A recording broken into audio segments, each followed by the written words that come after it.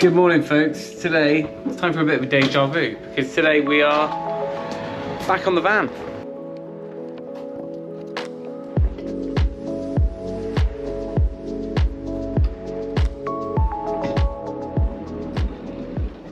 Right, before we dive into all the new stuff I need to get sorted, let me run some footage now which shows you what I've been up to over the past few months when I've had time. Well, we're about 2 years on from where we left off. We're going to try and finish the camper van this bank holiday weekend so we can actually use it before we probably sell it.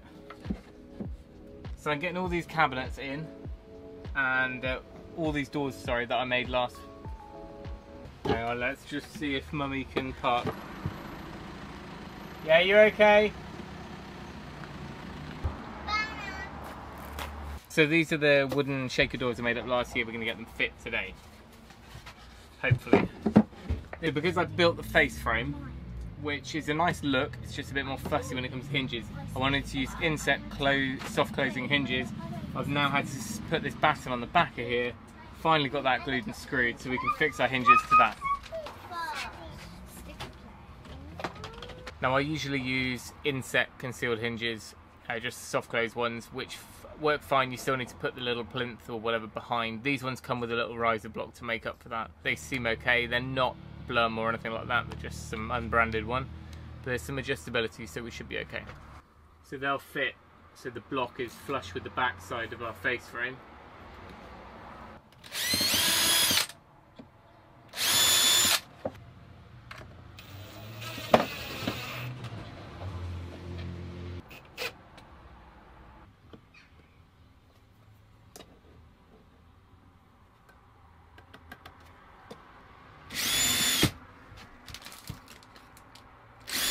Will it fit?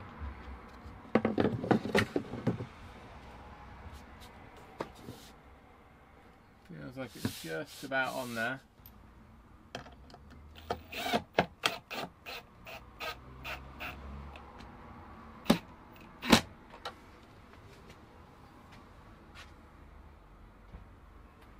Yeah, that's better. I should have made these gaps smaller. When I made these, I think I shrunk it by 3 mil each side. Didn't need to be that much.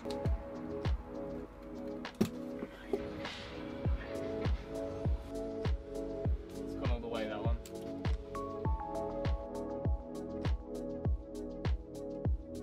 Just noticed a couple of these aren't quite deep enough for the cup of the hinge, so I'm just going to put the jig back on there, just drill them down that extra 2 or 3 mil you can see there.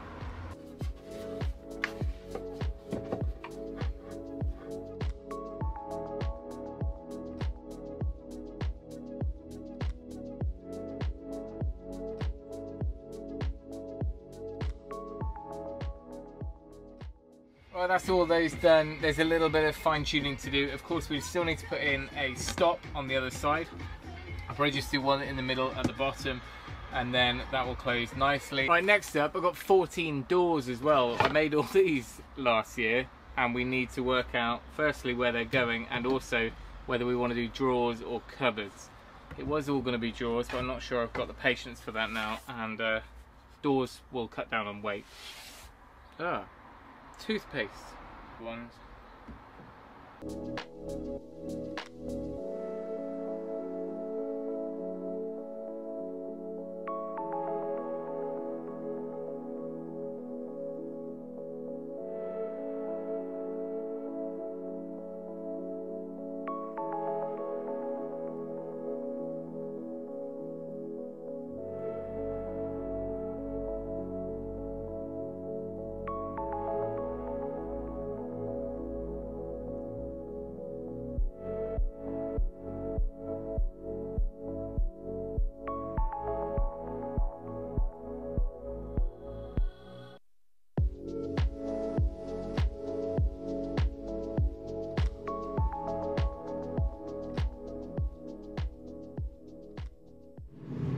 So as you can see, we've now got all of our cabinets pretty much finished, apart from a couple of small ones down the bottom. The top cabinets all work really well. This one houses all the electrics and solar control, and then the rest are just storage really. But these were the hardwood or poplar stained cabinets. They came out really well. I'm really pleased with how they finished up. But the step was the other thing we got done. So you can see this step here, which basically takes you from the level of the conversion at the back up to the cab. That serves a couple of purposes. One is just to tidy up that threshold, but also when we turn the seats, you end up somewhere to put your feet. So when you spin the front chairs, if you don't have a step here of some sort, your feet dangle because of the height difference. So that was one of the reasons for making sure that when we turn these to have a central table, that people can rest their feet. Now you will see on some more conventional conversions that people do this step much larger, and they actually curve it and carry this whole area around at the same height as the cab level. That makes sense because the seats can end up at the same height. However, one of the main designs for this van is to make it a usable van, and to do that we've maintained a full width sliding door. All of these seats clip out, and we've got a full loading bay there that you can get a forklift in, you can get a pallet in, you could help someone move house. It's just a usable space. Or if you didn't have any passengers and it was just two of you, then you could put another seat along the back, or you could bring bikes or anything you need in here. And just to explain, if you haven't seen the rest of the build, that's exactly what we've got at the back here. And then later on in this video or in the next video, I'll be sharing that. So these pods, the whole rear bed system comes out and the bunks, and that creates this big load bay in the back. Because in my eyes, if you're going to pay for your insurance for the year, your tax for the year, and all the other overheads of having a vehicle, you may as well be able to use it. And a lot of conversions have a solid back inside the wall, or if a conventional motorhome literally has one pedestrian door at the side. And if you wanted to go and pick up some plywood, or if you wanted to help someone move house, or go and pick up something from IKEA, your van is useless even though it's a big vehicle. So this van, the payload is still high. You know, we've kept things down to a minimum as far as weight goes. The whole back of the van comes out, the whole front of the van comes out, and we've got a big cargo space still that goes from the back doors to the front is 4 meters, over 4 meters, but of course into the cab you can go up to 5 meters almost. So you can easily get 4.8 meter lengths of timber in here. Anything else you might want to put in a van, you can still use this as a van and still have, you know, nearly a ton of payload to deal with. Although we will need to go and get it weighed up now I've finished off the last few bits. Anyway, back to today, we are needing to finish off the step.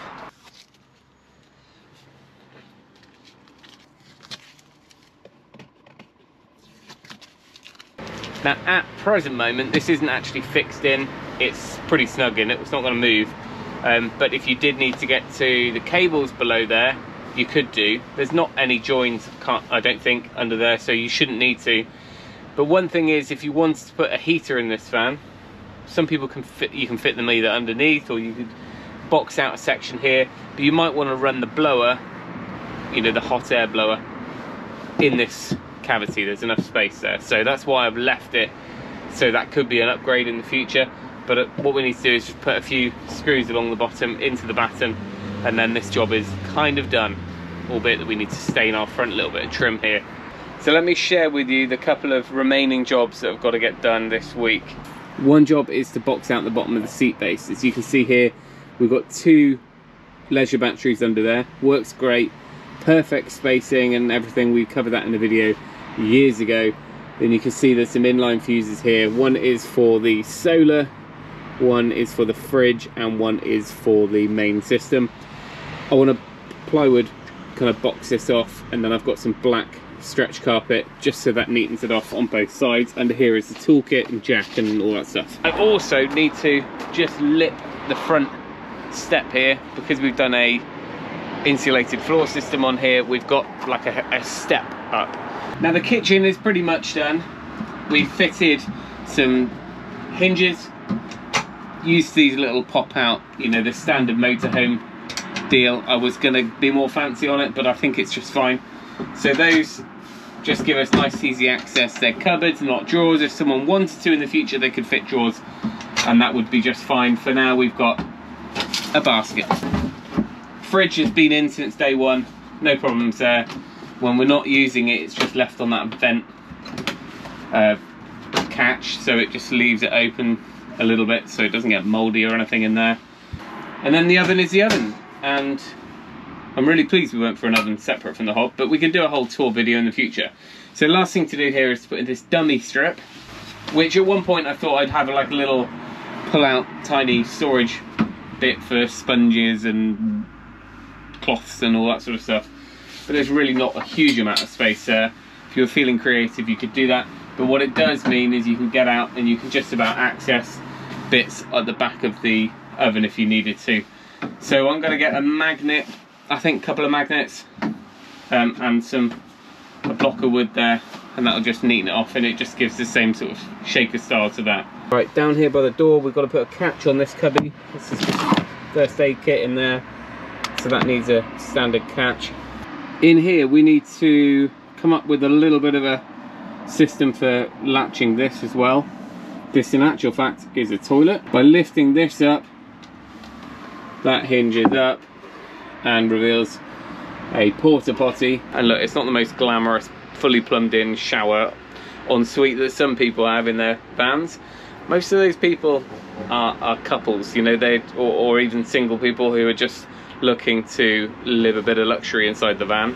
When you've got 5 of you in a van, the story's a bit different, and actually you can't justify wasting that much space to have a permanent shower enclosure in most situations. Some people do. That's, you know, if you want a flexible van like this where we've got the ability to empty everything out and use it for storage and use it for transporting things, then blocking off a whole section of the van for a shower wasn't an option. But if you can, a little toilet is just, oh, I mean, the fact you'd have to get up in the middle of the night and walk across the campsite with the kids, I mean, it really is 99% of the time this is just for the kids. So the fact that we can have that in there, it's pretty easy maintenance. You know, once in a while you might have to empty it, and yes, that's normally me that draws the short straw, but it's not the end of the world. It's easy to do, and I'd rather do that once a trip than, you know, every night having to go back and forth, because you know what happens if you've got kids. You go for one trip with one of them, as soon as you get back another one wakes up, and yeah, it's a relay race all evening, all night. Little slot here, again we've got a door made up, probably just going to hinge it. Again, you could have a slide out here. And finally we need to finish the doors on the bed pods. Now the bed pods are 2 sections underneath mattresses, and they've got quite a lot of storage inside them. The original idea for this one was to make this the wardrobe, so it was going to be a big meter long pull out with all of our clothes in. Still an option, but I'm not going to get around to that. A little upgrade for a future owner. At some point I'll do a video on the bunks, because we just get emails all the time on it. It's not rocket science, but it would be good to give some feedback after using them for, you know, 3 years. And we've got the other ones come back in here. At the back of the van, I really wanted to do something unique with these doors and how we dealt with the windows, but I chickened out, and what I've gone for is just conventional van curtains. Now I'm not sure I actually filmed this, so apologies, but I bought these universal van curtains from Campers. I'll put a link below, and they come with the tracks. This set I cut in half, and that's why they've just come in from one side rather than a pair, and they come all the way across. And I've got some magnets, they're on the front of the van at the moment, and just where the light creeps in a little bit here, 2 magnets on there is perfect. That's all you need. And then I've made up some door cards with plywood and carpeted those, and it's not as fancy as how I did the front window. I trimmed out, I kind of created a reveal and panelled, and then put a windowsill in, and I was thinking about doing this at the back, but because they're round windows it's not as easy. But I've used the same curtain system here. This is a full set, so these ones join in the middle, and they're fully black out, so they're black on one side, grey on the inside, but I think they're reversible. And these ones are clipped on at the sides there, so you don't have a gap here and you don't have a gap here. It's all good. These are little magnets that we use, and until recently we've always just had some black fabric. and every night just put up a piece of fabric and use magnets. And to be honest, 3 years we've managed, but it's nice to have curtains now, and especially as we're going to be selling the van soon, it's a lot easier to explain how to use curtains. We just don't need to explain. Right, this was not meant to turn into a tour video because that's to come in the future. So as you saw, I just glued and taped this on. That means I've got no holes from nails to fill, so it's quite an easy way to go.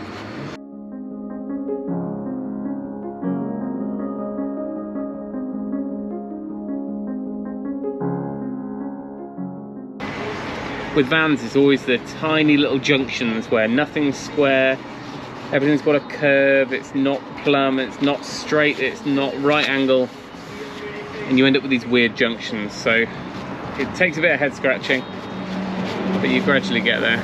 Ever so slightly lighter, we could put another coat on, but I'm happy with that. Doesn't stand out much now.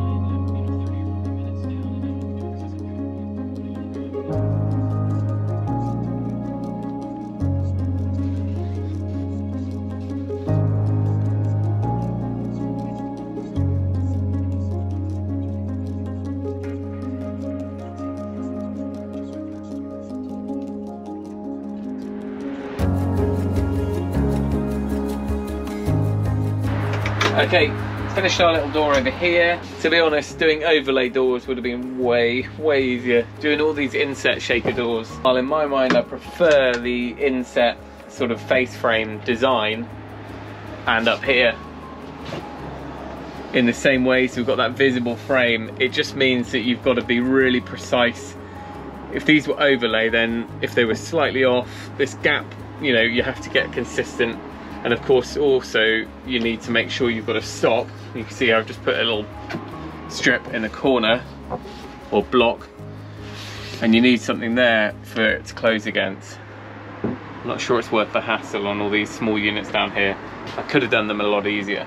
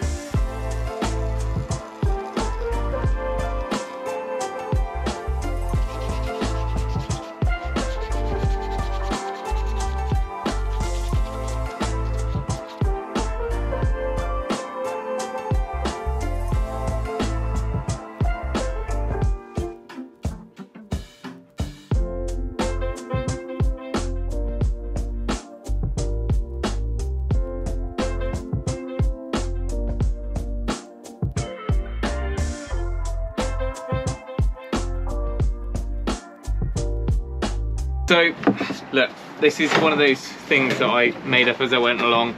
There are probably better ways to configure our emergency toilet, but it slots in. The flush is basically just a lever that pulls out to open up the hole, and that's why I've notched out that, and I've made it so it just clears this step. I'm not going to open it now. But I needed to put this bit on here just so our door closes down, swings in and slots in neatly. That bit of beach I might just leave, just put a bit of wax on it rather than painting it white. So this should now stop against there, and we'll probably just put a magnet in there. Another job done. So we're slowly getting there. Finished off the staircase. We call this the staircase because the kids use it to get up to the top bunks. These are permanently fixed on, these sections of oak, whereas this one is obviously the lid. This is mainly where we store a little bin bag, and also this table leg which slots into the floor at the front. So we kind of just leave that right at the back in there. And then our kitchen, I've just put in some screws on the side just to fix our face frame in, so I've got a bit of filling and painting to do there tomorrow. This section, our little dummy panel, all I've done is just put in 2 magnets and 2 screws, so it's in, and it really doesn't move now. It's kind of wedged and magnetized, so if we needed to, we can still pop that out to get access in there. Once I've picked up some sealants and some more trim, I will be emptying the van of all of its internals. So that's the front seats and the back pods. Then I can go through it and snag all the paint. These Ford seats have worked really well. I know when we first fitted them, people were a little bit doubtful, but I've seen endless people go on to fit them in their own vans, so it seems to be a really good option. And the fact that they come with those mounting brackets works well as well. Just easy to clip them in. It's a bit like having a people carrier. You can clip out all of these seats and you just end up with such a huge space to load into the van.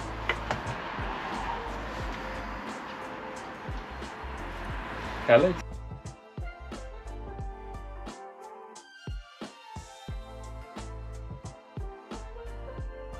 Alright, it would appear I got a little bit carried away with emails. It's a little bit dark now. So I'm going to pack all this in, and we might have to leave it here for today's video.